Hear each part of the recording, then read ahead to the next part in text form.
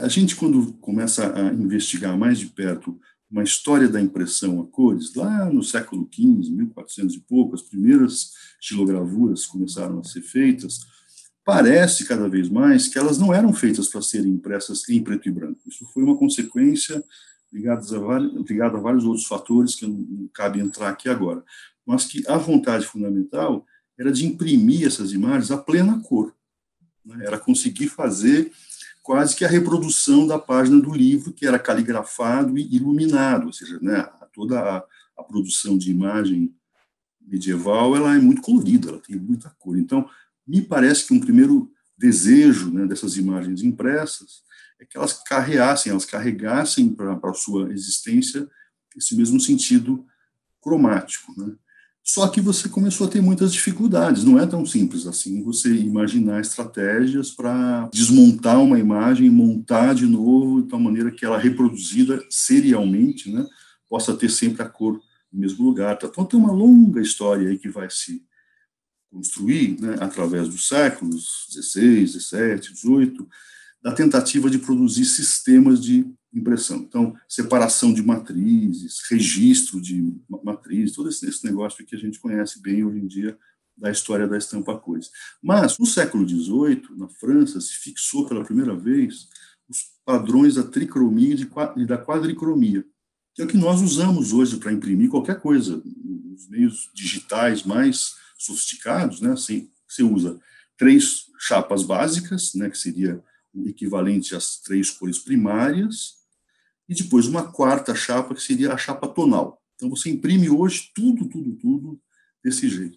Aí eu fico pensando, por que a partir do século XVIII, né, com a invenção dessa coisa genial, que é assim, reproduzir todas as cores com 4 matrizes só, muitos artistas continuaram insistindo em fazer uso de 15 matrizes, 20 matrizes, até hoje, para constituir cor, e que é o caso da Beatriz, né?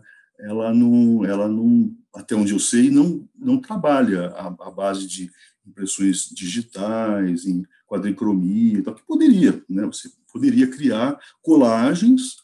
Hoje em dia tem sistemas de reprodução fotográfica dessas imagens de uma perfeição enorme, assim, né? Uma qualidade absurda de identidade entre o que a gente chamaria de original e cópia, e mesmo assim me parece que não só ela, mas muitos outros artistas do século XIX, XX e até hoje, ainda trabalham com sistemas muito ligados às primeiras tentativas de pôr cor com estêncil, né?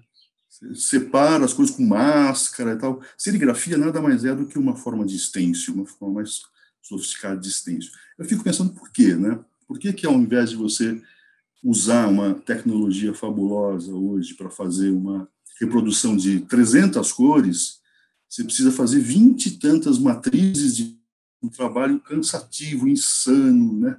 Meses e meses de impressão. E aí eu fico pensando que é uma questão ligada, no fundo, à pintura, né?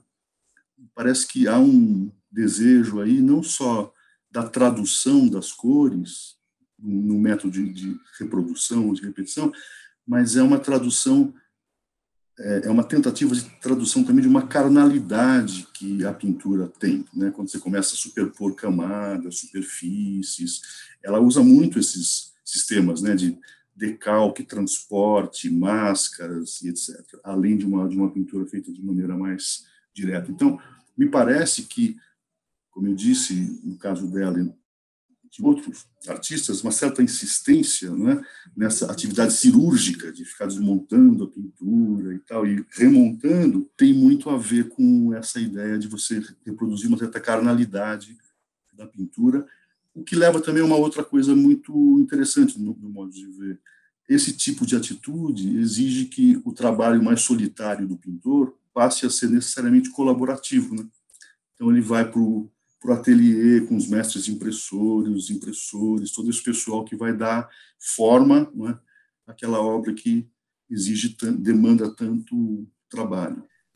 Tem uma frase do Leonard Cohen, né, o cantor, que ele diz: há uma falha em tudo, é assim que a luz entra, né? Então, me parece que também esse processo mais manual, mais artesanal, que demanda toda essa esse trabalho em equipe, tal, ele aceita a falha no sentido de que ele aceita o acidental, e esse acidental vai alimentar a imaginação não só do pintor, da pintora, mas também do mestre impressor, das pessoas que estão ali conjugadas para fazer esse trabalho. Então, me parece que é um pouco apostar também, não é?